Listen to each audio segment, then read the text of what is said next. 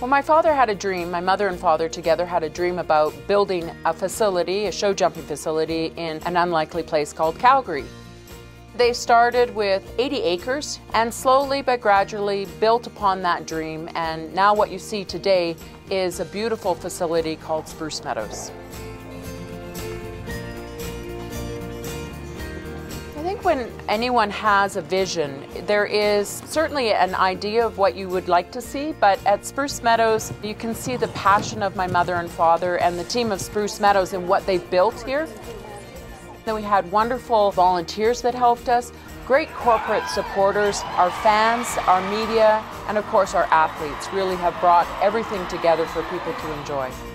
Ladies and gentlemen, your champion, Scott Brash.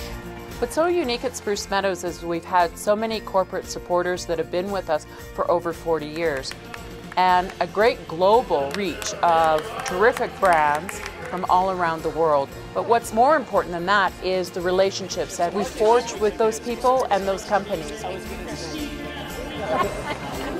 The Changing Fortunes Roundtable is an exquisite match for the Masters Tournament because it is global in nature and international in theme and very topical of the time.